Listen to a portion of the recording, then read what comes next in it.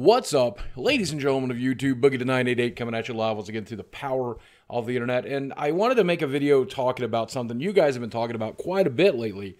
And that's the way my legs appeared in the videos I made with Jesse and other stuff. My Thanksgiving Francis video. A lot of you guys pointed that out, and it made me feel pretty self-conscious. So if it's all right, I'm actually going to show them off, I think, today. I'm going to show them off a little bit because I want to talk to you about what happened.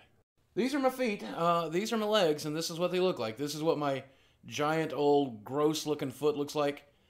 This is what my right foot looks like. Very, very swollen all the time. Then you have the weird discoloration here on the legs. Amy, I'm trying to film. And if you can see right here, it's much darker on this side. It's hard to tell with this light, but they're much darker on this side because I am actually fighting off some infection right now, cellulitis, and I'm taking antibiotics to beat that. So that kind of sucks, but let me show you why. Now, every time I show off those legs or they're seen in the video, people always freak out. They're like, look at his feet, look at his legs. Is that what fat people's legs look like? No, it has nothing to do with me being fat.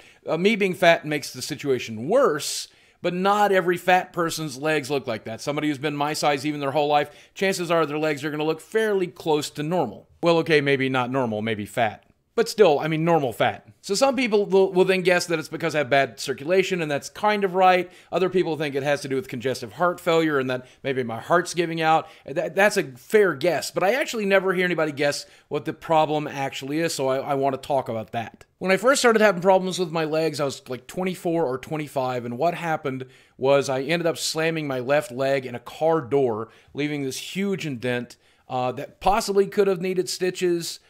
Unfortunately, I had no access to medical care as a very young, very poor, uninsured American.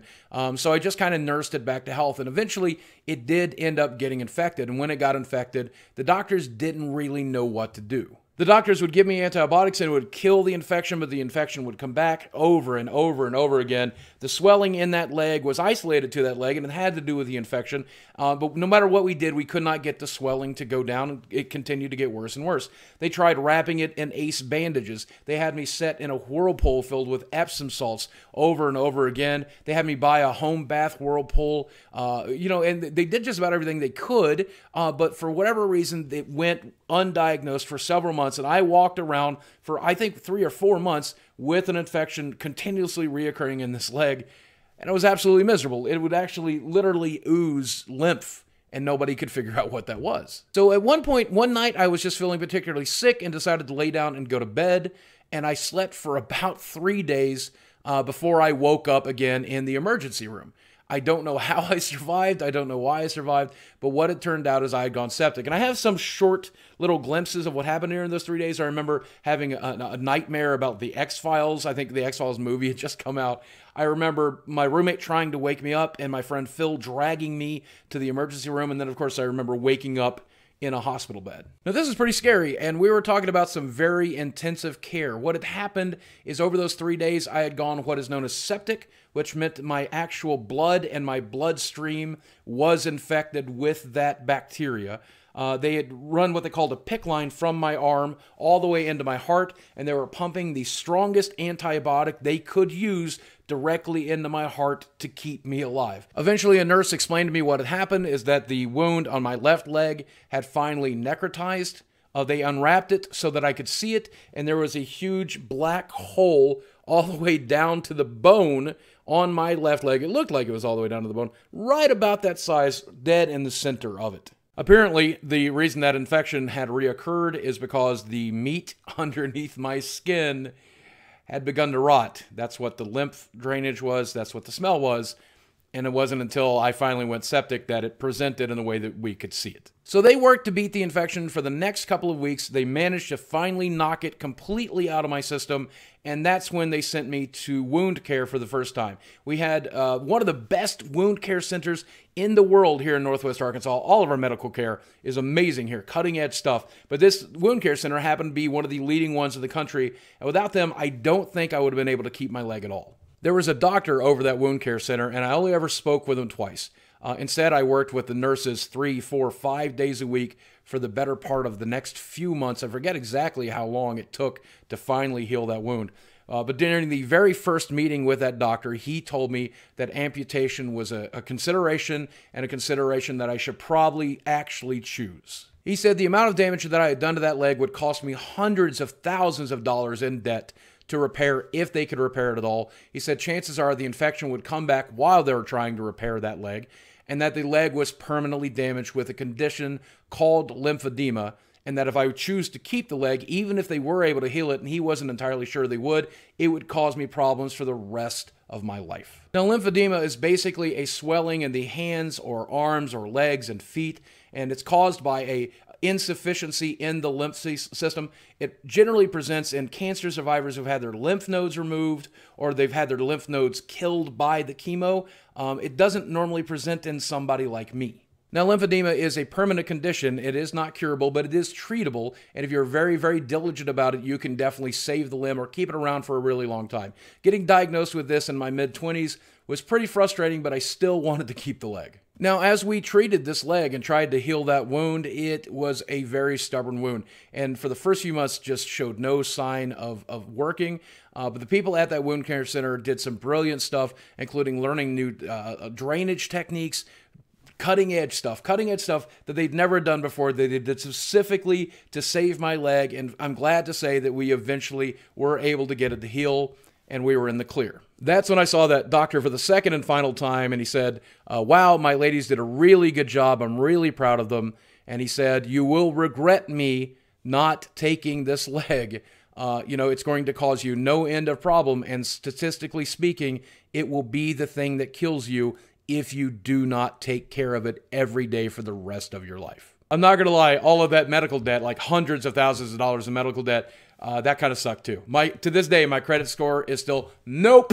Tried to buy a new car once. They checked my credit, and the machine that they checked it on just started laughing. Fortunately, the maintenance for this stuff is a pain in the ass, but it's not that bad. I got to wear these compression style socks all the way up to my knees, and I have to wear them fairly frequently, especially when I travel, especially if I'm getting in a plane, especially if I'm going to be in a car for any extended period of time. And then even if I'm not, if I'm just going to be at home, I still have to wear them several days a week. In addition to that, my legs have to be elevated either equal to my heart or above my heart for a minimum of 12 hours a day, ideally 16 to 18 hours a day. I'm supposed to be in a laying position for the majority of the hours in a day, but at a minimal, I have to do that for at least half of the time. If I don't, the swelling gets completely out of control. Now, for the most part, throughout my life, I've been really, really good about taking care of my legs because I did not want to get sick again. Unfortunately, there would be periods of time in my life where I would get stubborn, and I would only sleep 8 hours a day. I'd only want to keep my legs up for 8 hours a day, or I wouldn't want to wear the socks because they're very, very uncomfortable and make it very, very difficult for me to walk because of the pain. It makes me grumpy and turns me into an asshole because of the pain of these socks. So sometimes I would neglect my legs, and every time I did, I always paid for it. Once or sometimes twice per year, I will get another infection in these legs. And if I wear my socks and if I keep my legs up and I go to the clinic early enough and I get antibiotics, that will go away. It won't catch hold. Sometimes I did not do that correctly, and when I did not do that correctly, it would eventually spread, making me septic, and each time that happened, it became more and more difficult to repair the legs. It eventually spread into the right leg. The right leg got an infection, and now it's just as bad as the left originally was. And I continued to have these infections several times a year. Several times, every 4 or 5 years like clockwork, I ended up in the hospital septic all over again. In fact, I guess I'm a couple of years due now. The next time I went septic, that's when it spread over to the right leg, and now the right leg is just as bad as the left. The next time I went septic, I was just hospitalized for a little while, but that's what caused my feet to get real weird. The last time that I was hospitalized, I lost 90% of the skin on the left leg from the knee to the ankle. I hate to disgust you, so you may want to cover your ears for this, but the skin simply died. And since I was too heavy for them to operate on me on a surgical table, they just basically debrided it in the hospital room. And they used these gauze to just scrape off the dead skin. And it was, I swear to God, it was like watching somebody dip nachos into nacho cheese. It was disgusting and excruciatingly painful. I did have pictures of that at some point. I think they're too graphic for YouTube, to be frank. So I wouldn't share them anyway. But I actually got to see what was underneath the skin layer. I got to see the porous material that the lymphedema creates. And basically the meat under my skin, It's a sponge. It's now just a giant sponge. It's super weird to look at. But you see, here's the thing, and this is the point of my video. When a lot of people see my legs, they see diseased, neglected legs that are falling apart, and they think I'm a disgusting, diseased individual who's neglectful and doesn't care about his health. And I understand. I understand how you arrive at that. I understand why you might feel that way when you see these legs out of context. But from my perspective, it's a very different story. I see these legs as a success story, and so would that wound care doctor, and so would those wound care nurses. And I can tell you right now, if I were to phone him up, he would say, I can't believe you've kept those legs for almost 20 years. It's a miracle that you've done it. You must have taken very, very good care. You must have done explicitly what we told you to do every day. And I'm proud of that. And hell, they're ugly, and they hurt, and they make it almost impossible to walk. And when they swell, when we travel, they swell like crazy. And I have to use one of those stupid little scooters because I can't stand up on the damn things.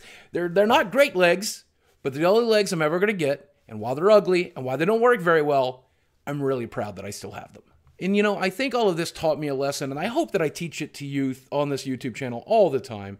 And that's the simple fact that if you can stop and learn and see things from somebody else's perspective, you can really gain a lot of knowledge, a lot of interest, a lot of empathy for other people. And every person you see, every person you pass by, every person you see on the internet, me, you, and everybody else, we're people who are just as rich and invalid and important as you. All of us are just as real and just as important and just as valid. And if you can stop to learn a little bit about your fellow man, it can be actually really, really rewarding for both of you. And I think that's a good thing to do. And I hope that you choose to do that. I try to do it every single day. And I know a lot of you are thinking, well, Boogie, if you lose the weight, will the condition go away? And like we said at the beginning of the video, it is uncurable, but losing weight will make it help. And I'm lost quite a bit over these last few months. It's the first holiday season I didn't gain, but I lost instead. And I'm pretty damn proud of that too. And while it'll always be there, it'll always be painful, and it'll always be unsightly, hopefully they'll be less painful.